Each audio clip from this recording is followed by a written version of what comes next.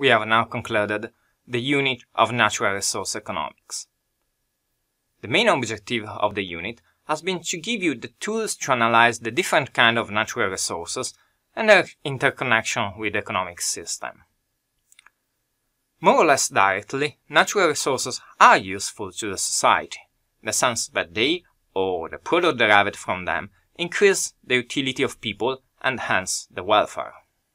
We saw, however, that from a public perspective, and in this course we took only a public perspective, it doesn't be a course for the management of resource extraction companies, the decision concerning the amount of resources to extract and those to leave on the ground, as well as the decision on how much to save and invest versus how much to consume, are important trade-offs involving the welfare of a present generation versus those of future ones.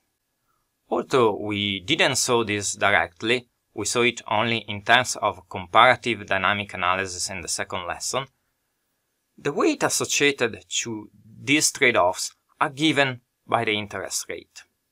A high interest rate implies impatience for the future and a higher weight to the current generation, while a smaller interest rate gives more weight to future generations.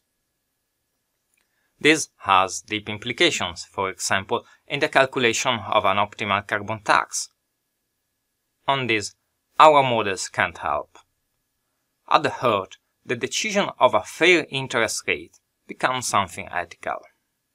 Let me note another aspect we saw only marginally against in the second lesson, those of risk and uncertainty. I don't think there would be protests for the increase of taxes on fossil fuels if you would all know with certainty that no action would mean the end of civilization in few hundreds of years.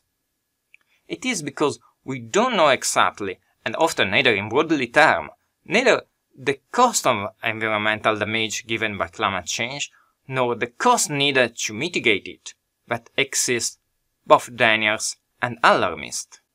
They both could be right. If you will want to deep your analysis on natural resource economics, you will certainly need to investigate more on the stochastic aspects.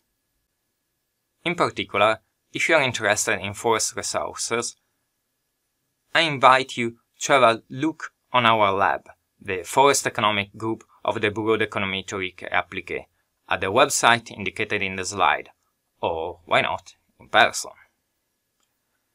My main research topic is in very long-term simulation models of the forest sector, intended as the biological resources and the forest supply chain.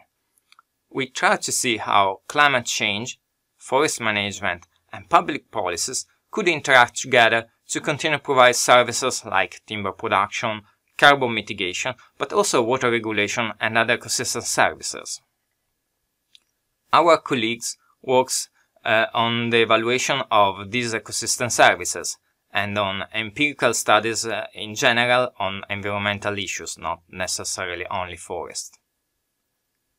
I hope you found the unit interesting and that my awkward English pronounce wasn't too much of a barrier. And you have the translation for all the introduction and summaries. I wish you good luck with the continuation of your studies.